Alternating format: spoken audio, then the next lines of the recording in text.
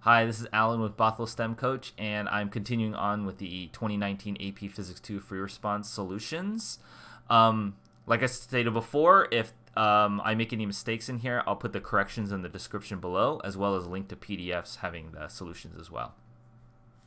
The two circuits shown above contain an ideal variable power supply, an ohmic resistor resistance R, and an ammeter and 2 voltmeters VPS and VR.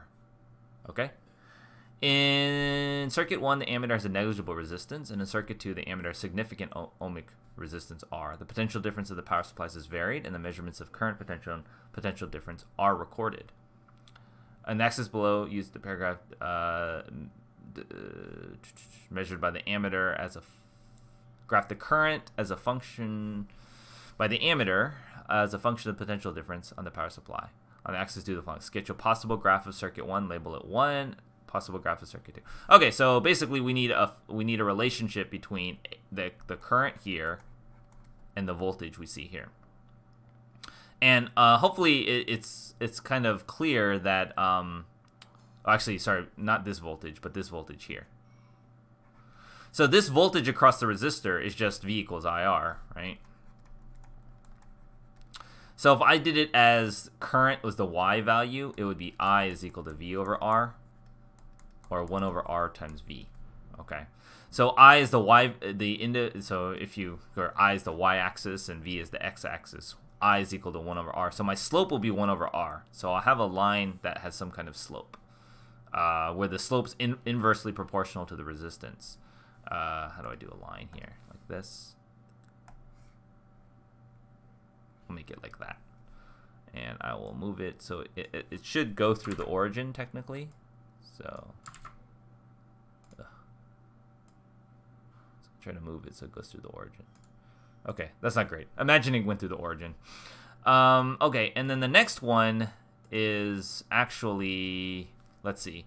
Well, I have extra resistance here. So this voltage, power supply voltage difference. So the current going through this one is going to be V is equal to I times R plus little r. Or I is equal to V over R plus little r. Now this one, this denominator is bigger, so the currents in general will be smaller. So with a bigger resistance, the 1 over R plus R is going to be larger.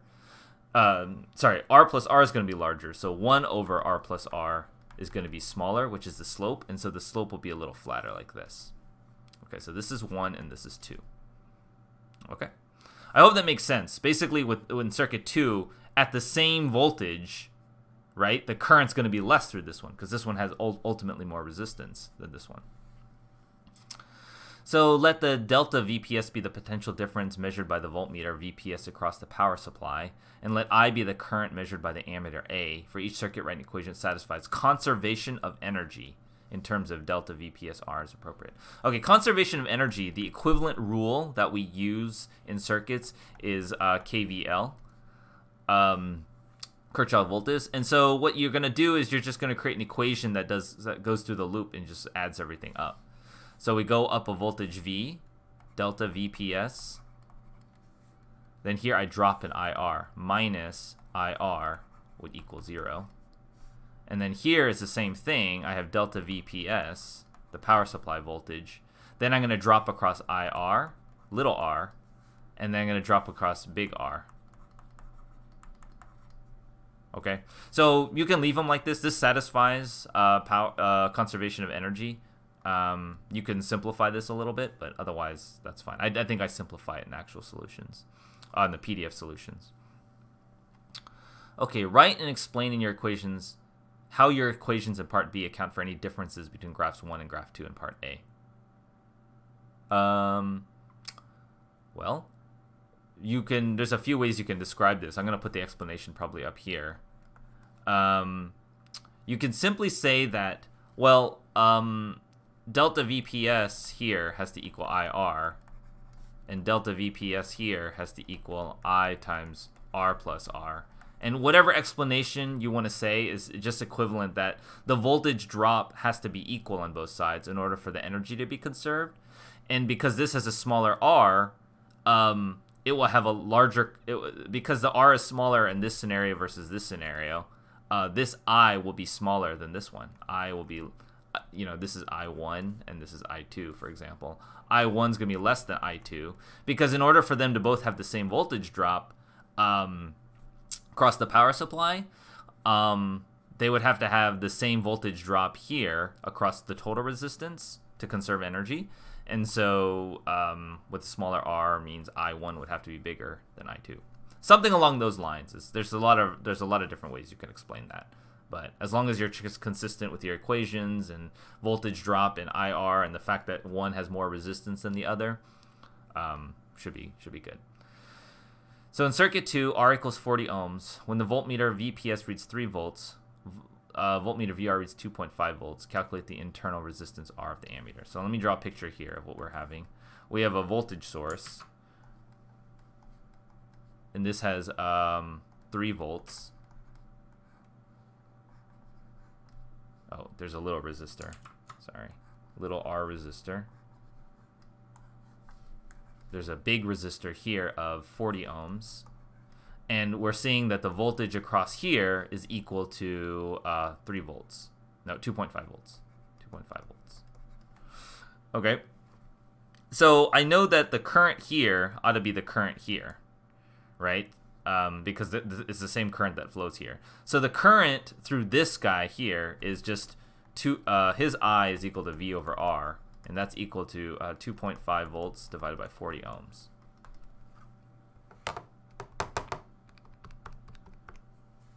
That's 0.0625 amps. Okay.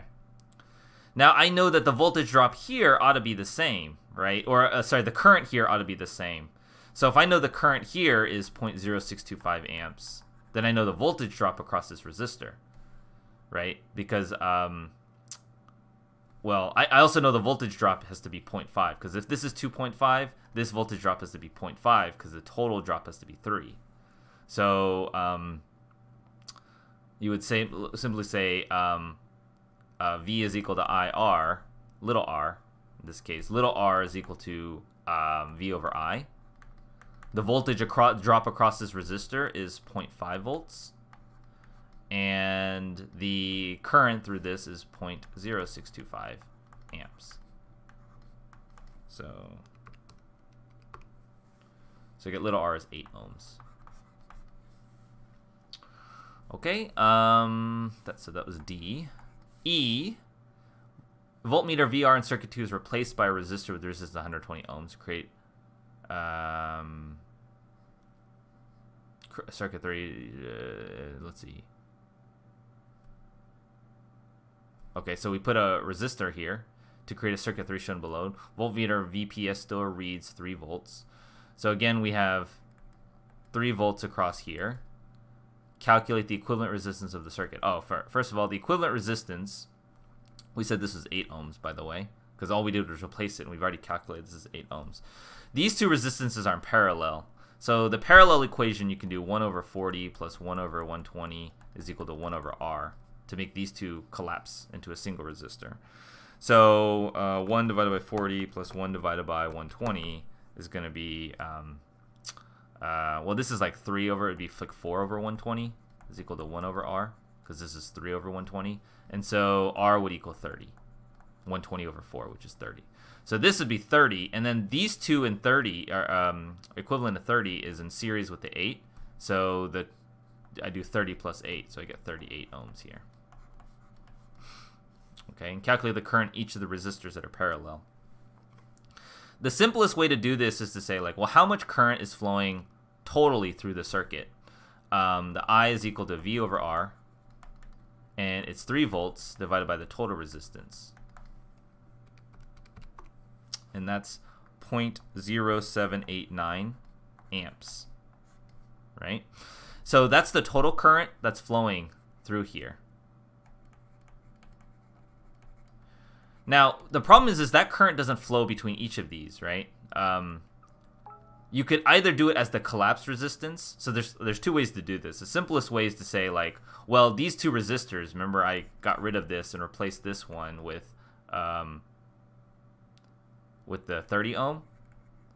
So I can now calculate what the voltage drop is across this 30 ohm resistor, the equivalent resistance, what the voltage drop here is. That voltage drop would equal IR, which is equal to 0.0789 amps times 30 ohms.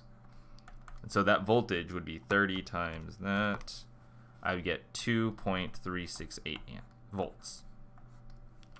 Okay, and then to find the current through each of these, I simply have to, well, so the 30 ohm is like collapsing the two resistors. So this is the voltage, and like this total current flows through both those resistors together.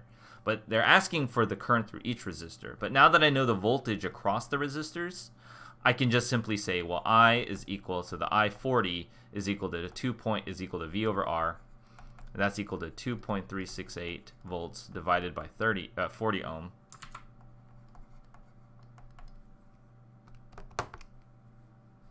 That's 0.0592 amps. And then the I120 is the same thing, same voltage, because they're parallel.